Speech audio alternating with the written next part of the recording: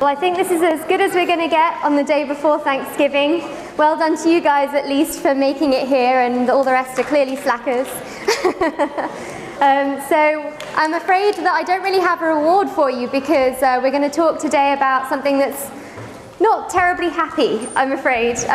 But I'll tell you, we're going to try and get our really depressing stuff over with in the first half, and then we'll tell a slightly happier story towards the last half of the class. So what we're going to talk today is about human impacts on the Earth system. So we talked about human population on Monday, and how that population has massively increased in the last sort of 100 years or so. And so the fact that there are so many of us has allowed us to have a much, much greater impact on the Earth than you might perhaps expect. And so this is my favorite image to do with things like human impacts, because it really emphasizes the change, even looking from space. If we look down at certain parts of the world, even in the daytime, we can see human impacts. But at night especially, you can see where the people are. You can see the effect of humans on Earth. So as a reminder, we still have quiz 9. If you have 8 20 out of 20s already, then that's great for you. But quiz 9 is available if you want to try and improve your score, or just to practice some of the ideas and concepts we've been going through. But you have a long time to do it, because we have the extra long weekend today. Okay, so I'm going to make you do a little bit of work. So, I know, don't escape, unfortunately. But it should be something that's really simple. So just yourself, by yourself, for 1 minute, I want you to either write down or think in your head one thing, one way that humans have affected the geosphere, so the land, one way that we've affected the hydrosphere, one way that we've affected the biosphere, and one way we've affected the atmosphere. So you can think of more than one if you want, but I want you to come up with one for each of those, and I'm going to give you a minute, and then you're going to compare with your neighbors and see if you came up with the same ones, okay? So think for a minute. Okay, so hopefully everyone has something for each of those now. So now turn to the people around you and see if you've got the same things, okay? We can see how many things we can come up with for each of these. So make new friends. Okay, so hopefully everyone has lots of ideas. So I want someone to tell me one way that humans have affected the geosphere. Mining, absolutely. We're going to see an example of how mining has affected the geosphere. And what sort of things do we mine for? So coal, oil, we extract sort of oil in the same sort of way. What else do we use that we extract from the earth? Water. So groundwater mining is also something we do. Anything else?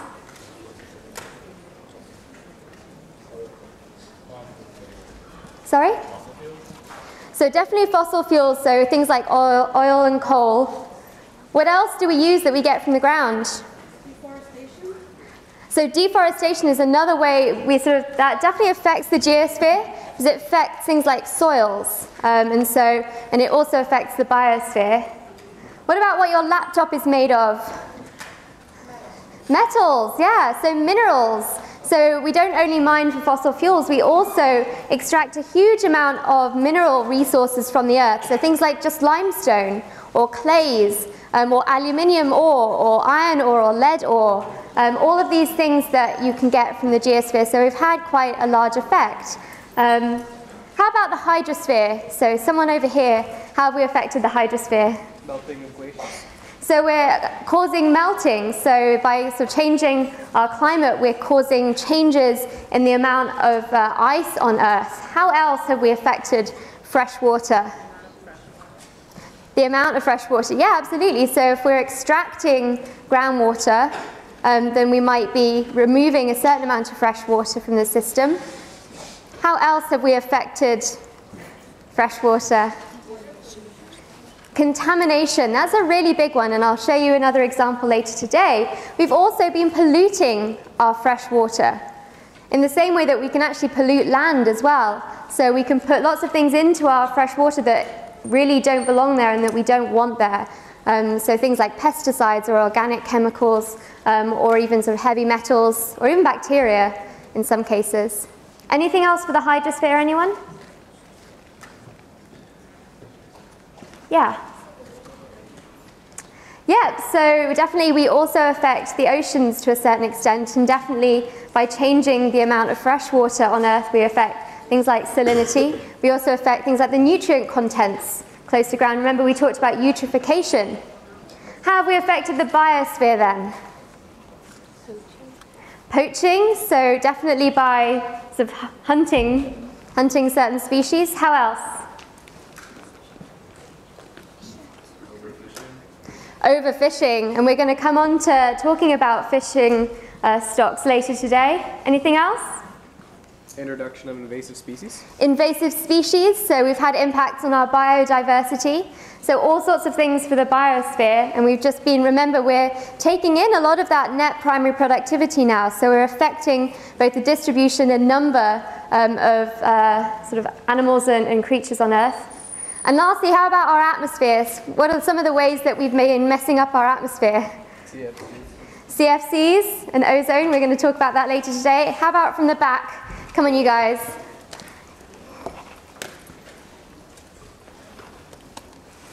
Any ideas? None at all. It's Wednesday before Thanksgiving and everyone's brain has stopped working. How about any other atmospheric environmental issues? Can you think of, what do we see when we look to the north? Smog, absolutely. So things like pollution with smog. Has everyone heard of acid rain? Acid rain was a problem. And of course now we also have things like greenhouse gases and climate change. So all in all, we've really messed things up quite a lot. There's a whole variety of things that we've done to the Earth. And we're having a huge impact. And just because people say, oh, well, it's only us, like how could we possibly affect something as big as the Earth? We are having an impact, and we can see our sort of fingerprints on all sorts of things. So first eye clicker of the day. So some of those things that we just talked about that affect the hydrosphere at least, which of these images is not an image that shows a human activity affecting the cryosphere? I think that's probably everybody, so I'm going to take a look at the answers. So no one is falling for my question today. So definitely the answer would be E. So how are we affecting the hydrosphere in picture A? Dams, we've created dams, we're affecting the distribution of water, we're trying to keep back some of that fresh water so that we can use it, we have access to it. Does anyone know which dam that is? Hoover Dam. Hoover Dam, yes, absolutely. So B, does anyone know what that is an image of? A canal, it's a good bet. Yeah, absolutely. It's one of these big canals that brings water down to us through from Northern California down to the south. And so this is sort of part of our water supply. And you can see how really that amount of water doesn't belong in that location necessarily. C, how is C affecting our hydrosphere? It's a landfill. Contamination. And so actually, if you're a hydrologist or a hydrogeologist, you often spend a lot of your time climbing around landfills, which isn't terribly glamorous. But what happens is that all of the nasty chemicals that are in our trash that get thrown away, they sort of, if it rains or if water gets into the system, those chemicals can drain into our groundwater. And so landfill sites are a big source of contamination to our fresh water on Earth. And what does D show us? Yeah, oil spill, absolutely. So we had our huge example, probably a couple of years ago now, the Deep Horizon oil spill in the Gulf of Mexico, which had a huge impact on wildlife there, but also on human populations who rely on fishing in the region. And so you're right that all of these activities affect the hydrosphere. It's difficult for us to think of something that we do as humans that doesn't really have an effect on the hydrosphere, because we're constantly redistributing water and we're constantly putting substances in, okay? So why should that sort of bother us? Because we use the environment for a lot of our resources. And so I wanted to go over renewable versus non-renewable resources. And we're just going to take a couple of snapshots of some of the really important resources that we use on Earth. So a resource is something useful or even necessary for us. So for example, the atmosphere, it's a resource, it's necessary for us because it is the air that we breathe. If we are deprived of the atmosphere, we'd be in trouble. And so we have to sort of look after it. So what's the difference between a non-renewable resource and a renewable resource? How easy it is to get more. How easy it is to get more? So what's sort of So can anyone give me an example of a non-renewable resource? Oil. Yeah, oil or fossil fuels, okay? What about a renewable resource? Water. Is water always a renewable resource? What might make it non-renewable? It cycles. And how quickly does it cycle? So in particular, what sort of aspect of water are we overusing? Are we using more rapidly than it can be replaced in a lot of places? Groundwater, absolutely. So, for example, groundwater, it should be a renewable resource, right? But if we don't actually look after it, if we don't manage it, then it actually would not be a renewable resource anymore. Because especially, for example, in the Central Valley, do you remember we talked about how much subsidence there's been in the Central Valley because of the compaction? So what we've done is we've taken water out of those little pores in the ground, in the rock. And what happens is that the overlying sediment then squashes down and it sort of compacts those pores. So now even if we had more water, we can't get that water back into those pore spaces, and so we've basically removed the potential for that area to store water. So renewable resources are absolutely the ones that can be replenished, and in particular on timescales relevant to us. Because even fossil fuels can be replenished if we're willing to wait maybe 100 million years, but that's not really something that we're particularly keen on doing, and it's not really very relevant to us. And so things like oil also can be replenished, but only if we wait for a really long time. So if we sort of call our renewable resources something that can be replenished on timescales relevant to us as people. But as I said, renewable resources require management in order to stay renewable. We need to manage the amount, so the sort of the quantity, and so how much of them is being used. And we also need to keep an eye on the quality. So how much polluting is going on in these cases. So my second question of the day is, which of these is a non-renewable resource? So think about our definition. I think that's everyone, so I'm going to take a look. So 47% people said D, and they would be correct. Okay, what can we do to aluminium? Recycle it. We can recycle it. We're not creating more of it though. We're reusing it. And that's because aluminium is a non-renewable resource. There's only so much of it on Earth. So there's only so much of it on Earth because whatever Earth had when it was created is how much we have now. If we need more of it, we're going to have to go outside the Earth to get more of it. And that's one of the reasons why recycling of aluminium is so important, because it's actually one of those things that is really very efficient and easy to recycle. And so we sort of come up with this idea, is there a maximum amount that we need? Could we actually stop having to mine it in the future, potentially? So a lot of our minerals are getting pretty close to the point where we're sort of getting down to, say, maybe decades or a couple of 100 years of our known reserves left. And so we're having to start thinking about recycling a lot more of our material. So less and less things get thrown away. We're trying to reuse where we can. But all of these other ones, forests, fish, groundwater, soil, if you read ahead in the notes, are what we're going to talk about now. But these are examples of renewable reserves or renewable resources, but only if we manage them carefully. And following with the depressing theme of the day, we're not doing that terribly well. Okay? So forests. Forests are important for us as humans. We use them because we like them for timber, and in a lot of places around the world, that wood is also used for fuel. We use it for recreation. It's a big source of diversity.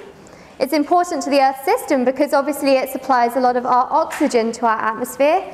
It stores a huge amount of carbon also, which we care about a lot right now. It stabilizes soils. It stops soils being washed away because those roots bind all of that soil together. It also has a little feedback loop. It affects the hydrologic cycle. So obviously things like rainfall will affect whether we have forests, but also if we have forests will affect whether we have rainfall.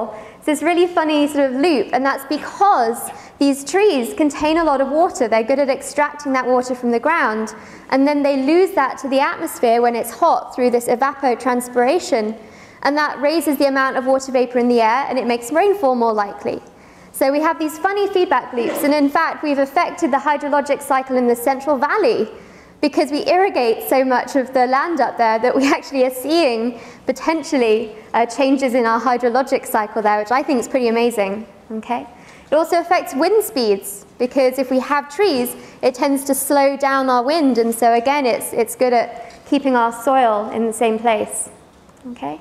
So how have we been impacting it? Well, obviously we are very concerned about deforestation, and that's something that's been happening a very, very long time. In fact, a lot of the deforestation in Europe and North America happened sort of over 100 years ago now. In fact, in the US, we're seeing actually more reforestation in a lot of places. But also, because this is a commercial crop, we have forestry lands all around the US. And so more and more people are thinking about how we go about managing this resource. So the most efficient way of sort of harvesting wood is going in and basically just cutting everything down. It's called clear cutting. And that's what you see on the hillsides if you go along and you see a big sort of square patch that's been, sort of where trees have been removed. That's called clear cutting. Does this keep cutting in and out? Sorry, I'll try and repeat myself. So clear cutting is where you cut down everything. But of those things you cut down, probably a certain percentage you don't necessarily need or want. It isn't really useful. And so what is perhaps somewhat better for the landscape, for the soils, for the diversity, is this selective cutting. So you go in and you target the trees you want. It's much more difficult, it's more expensive. But in terms of managing the resource, is it actually a better idea? Fisheries. Who hasn't heard that our fisheries are in trouble? I think more or less everyone on Earth hopefully is aware that fisheries are not in a good way. We're going to cover much more about this in oceanography next quarter, but we use a lot of fish for food. It accounts for maybe 20% of the animal protein in a lot of developing countries, and in certain countries sort of culturally a lot more than that. And it's really a very difficult resource to manage, and it's difficult to manage because a lot of that fishing happens in international waters, where you have to have these big international agreements for that to take place. And so you get a lot of conflict between countries saying, well, actually, no, you shouldn't be fishing as much as we are. And it's what we call the tragedy of the commons. So everyone can benefit from a shared resource, but it makes it very, very difficult to manage.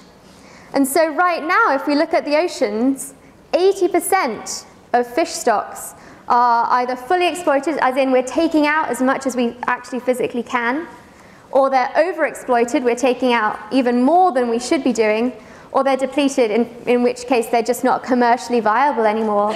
They're sort of gone. And so, for example, cod.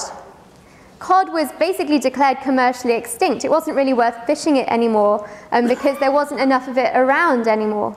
And so there's sort of often bans on certain species that are sort of there to try and build back some of these sort of species to useful numbers. But obviously that's very difficult given the fishing techniques. You can't sort of pick out one species from another if you can fish with nets. And so things like aquaculture, so actually commercially farming fish, is sort of a growing way that we get some of our seafood.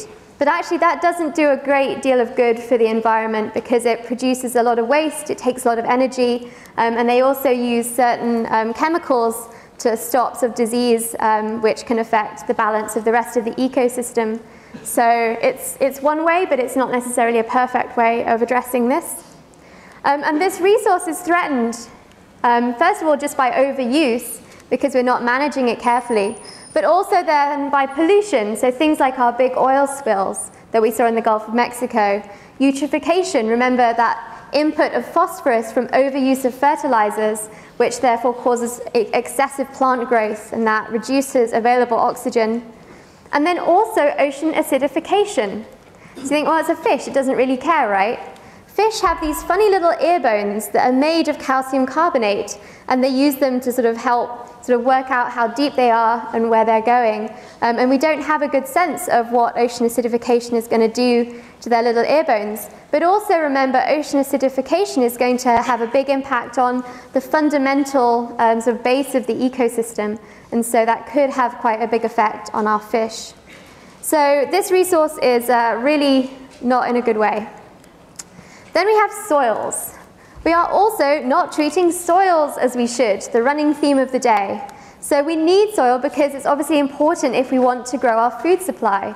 We need it to be sustainable and we need it to be good quality. But we're losing a lot of soil by erosion and also by contamination and loss of nutrients. Because in the past, do you know how people used to sort of replenish nutrients in their fields? If you're a small farmer, would you grow wheat in the same field every year forever? What would they do?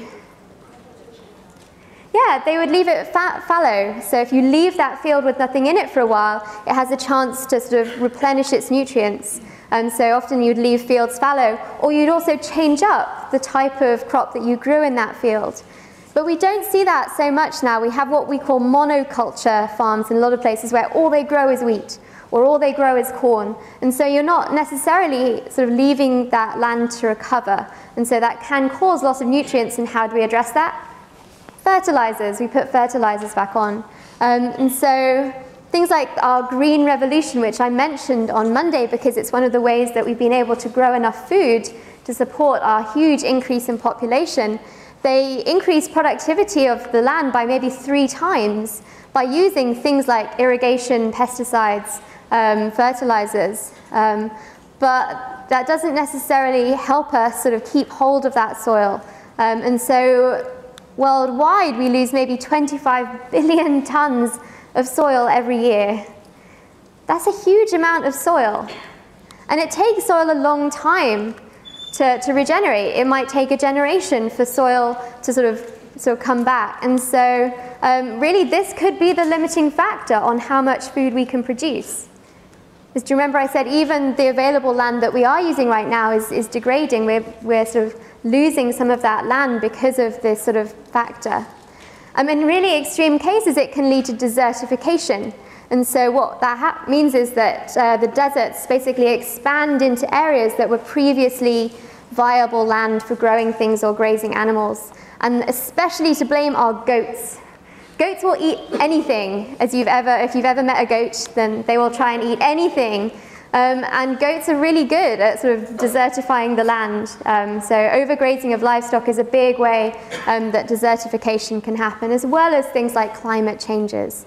And can anyone think of a desertification episode in US's history? The Dust Bowl. Remember the Dust Bowl? When we see images like that? So desertification was this period in the 1930s in the US where there was this big disaster, and it was to do with soil. And it was to do with the fact that we'd just started farming this enormous expanse of land in the center of the country. And we cleared all of the previous sort of nice grass vegetation that was holding the soil together.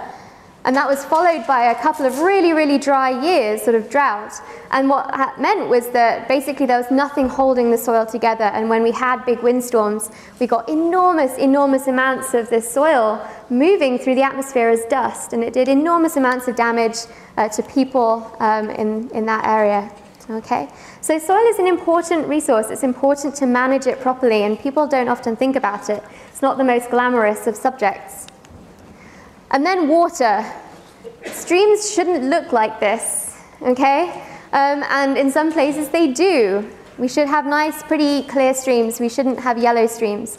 So remember, water is really necessary for life, and we've talked a lot about the overuse of things like groundwater and the effect that we've had on streams. But we haven't talked as much about contamination, and I think mostly because it's pretty obvious that we have a lot of contamination through things like heavy metals, pesticides, nutrients, oil spills, plastics, other chemicals, things like commercially available like aspirin and things that don't necessarily get removed terribly easily from our water supply. Okay, so again, we have to manage both quantity but also quality.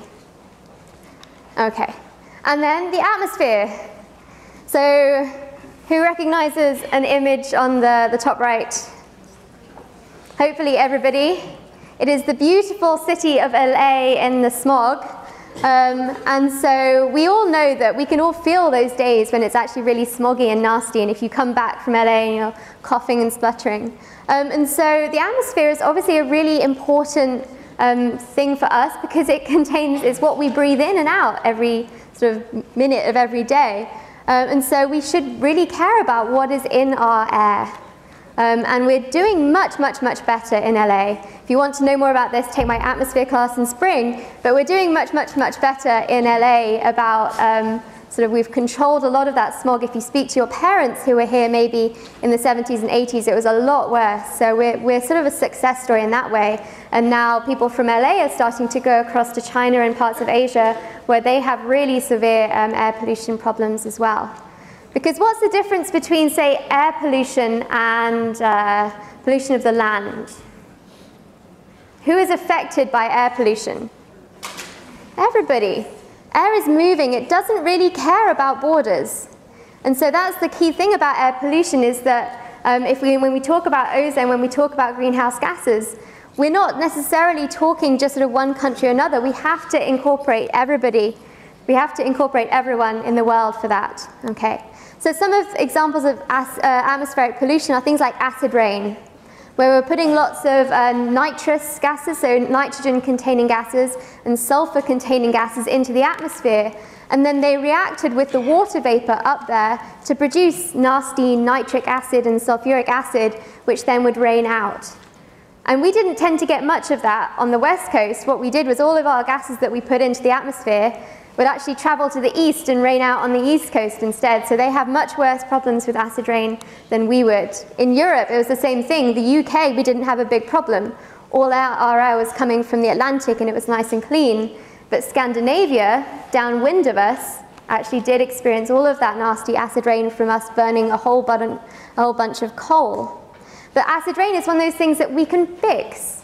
We're doing much better at fixing that because we've been able to fit technology onto a lot of our power stations to remove some of these nasty sulfur-bearing gases. Smog, which we can see there, is basically what we get when we sort of combine a whole bunch of really pretty nasty toxic chemicals. And you can think of the things that LA has done. I got my notice yesterday, I need to go and get a smog test on the car that hasn't really moved for a long time because I'm too terrified to drive here. And things like that, smog tests, you know, the little sleeves that you use when you put the gas hose into your car to stop that sort of organic sort of molecules escaping to the atmosphere. So all of these things we've been able to do which have helped a lot. Particulates, basically really, really tiny bits of dust. And if dust is fine enough, it goes into your lungs and it basically lodges there. It won't, as much as you cough, it won't come out again. And so particularly, so in Owens Valley, where we had that lake that basically dried up, and we're concerned about the Salton Sea for the same reason, that if the Salton Sea dries up a certain extent, all of that fine sort of sediment and dust that was the bottom of the Salton Sea will become dust in the atmosphere, and it could really have quite strong impacts on people that have trouble with their breathing. Okay. We're going to talk much more today about ozone. It's going to be our good news story, actually. Ozone production, a good component of that smog there is ozone. So we produce ozone deep, sort of low down in the atmosphere, and that's not really very good for us. It's not a good gas. It's reactive. It sort of reacts with our cells. But we like ozone much higher up in the atmosphere, okay? Remember, because it absorbs our ultraviolet light. And then lastly are changing greenhouse gases, and this is sort of a lead-in to next week. Because next week we're going to talk about climate, which is obviously, I think, one of the most important things. It's also what I do my research on, and we're going to talk about what climate was like in the past, why it changes, and what's going to happen in the future. Okay, so the bad news is that with more and more and more people, then our impacts are going to be more and more significant. Okay? There's more and more stress on these already limited resources. And there aren't really any particularly good answers for how we should balance our demand versus what the environment can really stand. Those are sort of moral and political and economic and social issues rather than scientific ones. Okay? I can tell you whether it's a good thing or a bad thing for the, sort of the Earth as a whole, but for the human race, that's somewhat different. The good news, and there is some good news, I promise, okay, which is that increasing awareness and education and better technology really helps us manage these resources better. And it helps us sort of try and repair them as well whenever possible. And also increasing political and public awareness of these sort of longer-term sustainable issues can really help us out. Okay, so I'm going to give you one of the most horrendous examples in the US, and then I'm going to give you the good news story, okay? Has anyone ever heard of Tar Creek in Oklahoma? No? It's one of the most polluted places in the US, okay? Basically it's a tiny town called Pitcher, and I pulled it up on Google Maps so you can work out where it is. So here is Pitcher in Oklahoma. So for those non-Americans, this is Oklahoma, okay, in the middle of the US, right in the middle, okay? And if we zoom in, then there's this little town called Pitcher here, okay? And it's near Commerce and the other Miami. I didn't know there was another Miami until I looked at the map just before. And what happened here is that this is a really, really amazing sort of place for zinc and lead mining. But if we look at the satellite image, you see all these gray things around here? It's basically all the leftover mine waste that just got taken out from sort of mines underneath this area and just dumped on the surface, okay? So this was a real center of lead and zinc mining. It produced over half of the lead and zinc in the US, I think up to the 1950s. And that was a very important thing for things like bullets in the Second World War and all the rest. But what happened was that they left behind all of these enormous piles of mine waste. And that mine waste still contained really quite high concentrations of things like lead, zinc, cadmium, pretty nasty things that you don't want in your environment. And then they built a giant town there. I think the town was already there. But look at how close all of those houses are to this sort of these big piles of toxic mine waste. And the problem is we didn't know that they were toxic. These are basically fun sand piles, and the children used to go and they used to sled down them and play on them and all the rest. And every now and again when the wind blows, all of the dust comes off from there. And so the whole area is horribly, horribly contaminated.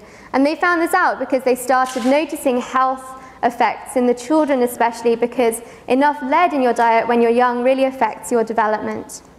Some of the other problems that have been left behind is that this whole area is sort of undermined by these shafts that aren't terribly stable. And when they stopped mining in this region, then all of those mines filled up with water. Again, the water table is really high here, and you can see that this shaft here probably goes 150, 200 feet down, and it's just full of this water, and you can see the quality of that water as well, because that water is in contact with all of this area that has these horrible sort of high concentrations of metals and sulfur, and it makes the water really acidic. And you can see where one of these creeks that sort of drains from a mine joins with the regular creek water there. So this whole place is a complete disaster zone, and it's one of the places that the US designated a Superfund site. Not super fun, like yay, Superfund with a D, okay? Because they are putting so much money into trying to fix this, and it's really very difficult to do that. It's actually been declared uninhabitable. The population were forcibly bought out from their property and moved because it was causing so much damage, okay? So we still have sites like this, and it's still going to be a problem, and they're extending the site downstream as that water moves further away. But a happier story to end on, because we are part of this much happier story as well. So Rowland Hall, where you have all of your discussion groups, was named after Sherry Rowland, who looks sort of very grand there, sort of standing on his building. And this was a real success story. It shows that we can address this. So remember this, you're having flashbacks now to the first quarter of the term. And so you can see, remember, that the spectrum of light that comes from the sun has a lot of visible light, but it also has some infrared and it also has some ultraviolet. And ultraviolet light is very damaging for us. Okay, so does the presence of absence of ozone in our atmosphere contribute significantly to the greenhouse effect? So we know that ultraviolet light damages our cells, but also does ozone, whether it's there or not, affect the greenhouse effect?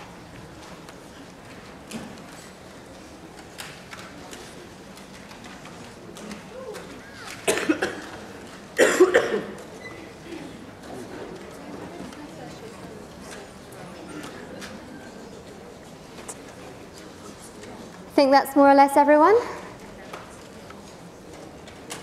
Right. Let's see if everyone remembers the first half of the quarter. No one does, obviously, which is why I asked the question, because every year, or at least until this year, every year I've asked this in the final exam, and I get ratios that look like this, and I go, oh, they didn't get it still. Okay, so ozone really doesn't have anything to do with our greenhouse effect.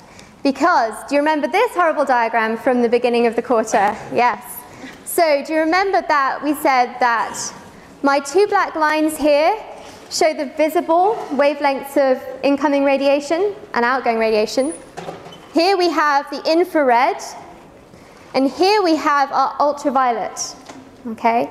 And remember that each of those different colors there, so for those different gases, so methane at the top, where you can see those colored spikes, that's the wavelength that those particular gases will absorb.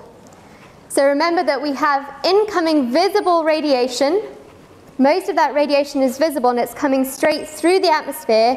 Hardly anything absorbs radiation at those wavelengths, so it comes straight through, it hits the ground, it's absorbed by the Earth, and the Earth emits infrared radiation, that longer wavelength radiation. And that's our problem, that's our greenhouse effect, because now look at how many gases absorb some of that outgoing radiation. Those are the wavelengths that those gases will absorb that outgoing energy, and so that energy can't go out to space, more of it gets trapped. So now look along the line that shows ozone and oxygen on here, okay? So there's maybe a tiny little spike there, but actually where does it absorb most of the energy? On this side, most of it is actually absorbing ultraviolet radiation, okay? Which isn't what the Earth is emitting. The Earth is emitting the infrared radiation.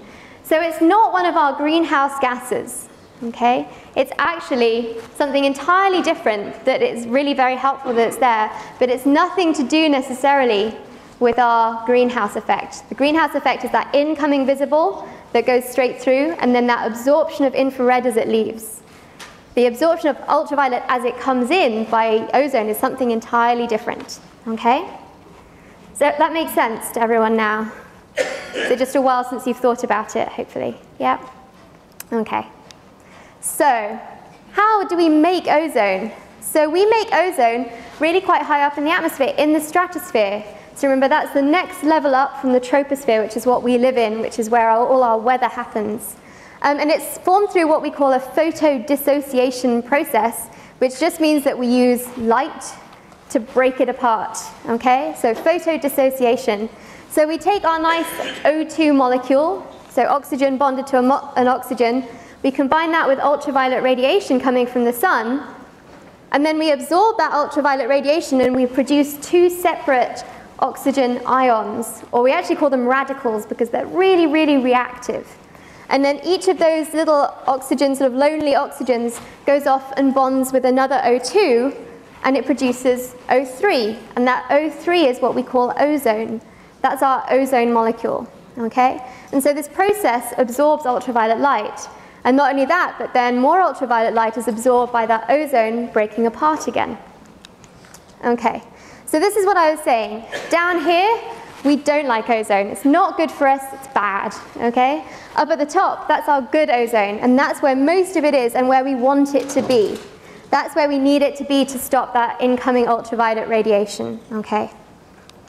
So where did we come into this as UCI? So in 1920s, some very clever people invented chlorofluorocarbons. So this isn't a natural molecule, this is something that was invented, and it served a purpose in sort of refrigeration cleaning aerosol cans. But in 1971, we were measuring different components of the atmosphere, and we suddenly realized that everything we'd basically ever put of those chlorofluorocarbons, those CFCs, into the atmosphere, all of the stuff we'd put in there was still there. It wasn't going anywhere because there was no natural sink necessarily. It just has to settle out, which takes maybe 100 years or so. And so Sherry Rowland and one of his postdocs, Mario Molina, and he suggested that the chlorine from these CFCs could actually react with ozone in our stratosphere and destroy it. And he proposed this mechanism, and it turned out to be true. So don't ignore the writing for a second, that's for your notes afterwards, so just listen to me, I'm far more important. Okay, so if you look at the molecule at the top, you can see there's a chlorine there, and then that blue is like a little fluorine, and then we have 3 chlorines around the side. And just like we had that photodissociation of O2 breaking into sort of separate ions, then incoming ultraviolet light can also break apart one of those chlorines from the rest of that molecule. And that chlorine zips through the atmosphere, and it finds a nice ozone molecule that otherwise would absorb ultraviolet radiation, and it takes one of those oxygens, okay? So now we have an O2 again, and a chlorine and an oxygen, okay? Not only that, so that first of all destroys ozone, which otherwise would help us absorb some of that incoming ultraviolet radiation. But also, if we happen to have a chlorine and an oxygen bonded to each other, if we have one of those nice sort of single reactive oxygen ions around, then instead of producing an ozone molecule, it will produce more just O2, which isn't terribly helpful for us. And then it releases that chlorine ion to go off and do exactly the same thing again. So this is the problem, is that it's not just that the CFC can destroy ozone once, it's that it can cycle around, and that one little chlorine ion could actually just sort of destroy maybe 100,000 ozone molecules. And so that's sort of the process that goes on there. Okay. And so he took the fight. He took the fight to industry. He took his research off to the government and said, look, we are going to be in some serious trouble if we don't prevent that. And they listened to him, which is a really very nice thing. And so the US banned CFCs. It said you cannot use them anymore. And you can see that when that happened in the 1970s, we did see a dip in the amount of CFCs being produced each year. Okay? But the problem was that not everyone necessarily believed it. This was the response of some members of government. So the Interior Secretary basically said, well, he wants to be outside anyway, we can just stay indoors, it'll be fine. The industry were really pretty vicious. There's some really interesting letters in Roland Hall. Next time you go through it, read some of those, because they wrote to the Chancellor calling for his sort of sacking. They wanted him to be fired because they said it's just complete and utter nonsense. Of course that's not going to happen. So the CFC industry were definitely not interested in this. Okay? But that all changed because in 1985 we discovered we had an ozone hole. So it's not that that ozone destruction happens by the same amount everywhere. Actually, in Antarctica, conditions are just perfect. It's cold, it's isolated, it's perfect to create an ozone hole. And so you can see that we still have an ozone hole today. It's not gone away. We still have that ozone hole. And so that changed things completely. So here you can see a couple of graphs. So that blue line there shows the average ozone concentration between the 60s and 70s, and that red line shows you what it was in 2001. So where we previously had lots of nice ozone in our stratosphere, we basically had none. And so we needed to stop that growing, okay? And so we actually then created a global treaty. So you can see that after the 70s, when the US ban came in, there were still other countries around the world producing CFCs, and so the problem was continuing. But actually, around the 1990s, we had this global ban, and since then, we've definitely been seeing decreases in the amount of CFCs used. And so this is our good news, is that it's not going to be an overnight thing, because ozone or CFCs are going to stay in our atmosphere for another 100 years before they settle out. But our ozone levels are going to return to before sort of 1980 values by maybe 2060, 2075. So within our lifetime, we should see a return. So this is a good news. We work together as a sort of a global economy to solve this problem. So now the question is, if we want to do the same thing and look at the global problem of CO2, how can we use this experience and how is it different? And the problem is it is very different. CFCs were one industry, one particular use that we could find substitutes for. Carbon dioxide and carbon and fossil fuels basically underlies our entire economy and transportation and energy. So it's a very, very different problem. Okay, thanks guys, and happy Thanksgiving.